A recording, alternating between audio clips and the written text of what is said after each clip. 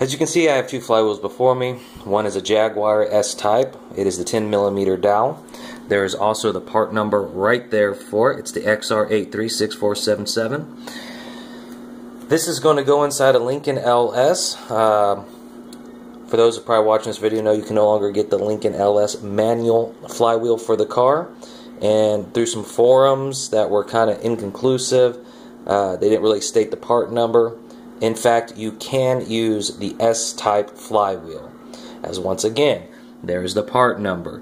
So anybody who is lucky and unlucky at the same time to have one of the 2,000 or so Lincoln LSs made with the manual 5-speed that is having a hell of a time finding a flywheel for that car, this is the conclusive evidence that shows that the Jaguar S-type with the 10mm dowels, make sure you use a measuring tool to make sure. I don't know what years the 10mm dowels were used. There's a 6mm version as well.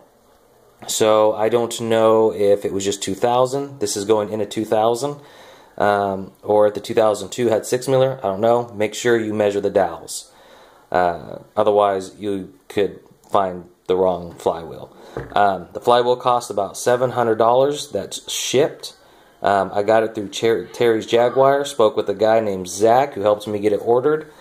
Fast shipping. Took about 3 days to get to me from placing the order. And so far, just by face to face or looking directly at it, the lines up perfectly. Same amount of teeth on the starter grind plate here along the side. Same bolt holes. Measured the dowels. Dowels are all the same. Here's a kind of the difference. As you can see, this one barely moves at all. And when you press down on it, other than hearing the table wobble, no sound. This is the old one. If you look down here close, you can see where the seal for the bearing or the bushing right here has gone. Like a lot of dual mass flywheels, which are just stupid to begin with.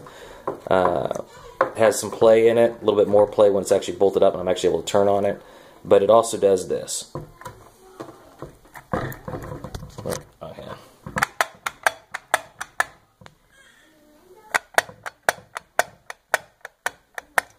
Considerable amount of side wobble play.